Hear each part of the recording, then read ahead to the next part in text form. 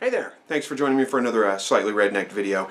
Getting ready to incubate some eggs today, so I want to talk about best practices to ensure the best hatch rate possible. This video specifically is going to be talking about how to set up your incubator and how to get it ready to start incubating eggs. So stay tuned, we're going to get right into that. Okay, so I'm using a little giant incubator, styrofoam incubator, but this is pretty much the same steps for any incubator you're going to get. About 3 or 4 days before you're going to start incubating, go ahead and set your incubator up like you're going to incubate. First things first, usually these incubators come with little red plugs or little plugs in the holes right there. Take those out. You can pretty much throw those away. You don't need them. You need ventilation in here, and that's what these are, these 2 vent holes right here at the front and the back. Yours may be in a slightly different location. Nothing special about how to set it up. If you've got an egg turner, go ahead and put your egg turner in it. It's got trays at the bottom for water. Hopefully you can see those on camera. They've got water in them right now. I've had this running for a couple of days. So go ahead and put water in your trays. Put your egg turner in there. Go ahead and turn your thermostat on to the temperature that you need it, and that gives it time to go ahead and stabilize. One other thing that you're going to want to do, take the temperature sensor here, lay that down on your egg turner about in the middle of it, and take a thermometer that has been calibrated. Make sure you calibrate your thermometer. Take a thermometer that's calibrated, lay that right alongside the side of that sensor. And you're going to let this run for about 3-4 days before you ever start incubating eggs.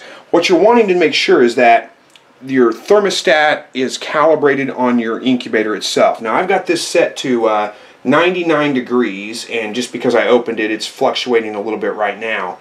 But give that just a second and it'll stabilize back out. When it reads 99 degrees, I'm going to open it up and check this thermometer right here, and you can see that that's reading about 98 degrees. So it's pretty accurate because, again, I've been opening this and it's been fluctuating.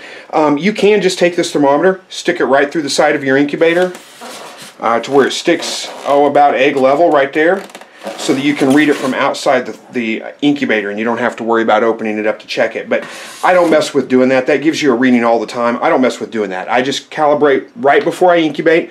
I put a thermometer in there, check it, keep it in there for about 3 or 4 days. As long as it's reading correctly, I take the thermometer out, go ahead and do my incubation process from there. But these are notorious, these little temperature sensors up here are notorious for getting out of calibration and not working correctly. So even though it reads 99 degrees at the top, if it's running a little bit hot or a little bit cold and not reading the temperature correctly, it can really ruin your hatch rate. So this is one thing that you can do, just again, a calibrated thermometer. And if you don't know how to calibrate a thermometer, look it up. Just make sure you get one with a little nut on the back of it that's twistable, a calibrated thermometer. This happens to be a meat thermometer, which is probably the easiest, cheapest, best way to go. Calibrate it, make sure it's accurate before you do this. Place it in there. Usually what I do is actually have 2 thermometers in there, because if both of these 2 thermometers read the same and this is different, then I know it's this that's reading off. If I have 2 thermometers in there, this reads the same as the incubator and the other thermometer is off, then I'll recalibrate that other thermometer and try it again just to make sure. But again, do this about 3 or 4 days before you start incubating. Let it run, check this thermometer again, just leave it in there until you're ready to incubate. When I get ready to incubate, I take it out and toss it away. And that's really about it. I don't worry too much about humidity levels myself. I place water in there, and as long as it stays up around 50% or higher, then I don't worry about the humidity level that much. So that's really about it as far as setting up your incubator goes. Again, I don't worry about the humidity that much. I find that if it stays around 50-60%, it's summertime here right now, our air temperature is about 60% humidity, so it's not hard for me to keep it at that level. Just keep water in the bottom of the incubator. If it stays around 60% or so, it's usually going to be just fine. What I worry about more than anything is bacteria, but that goes back to how you store your eggs and how you prepare them for incubation.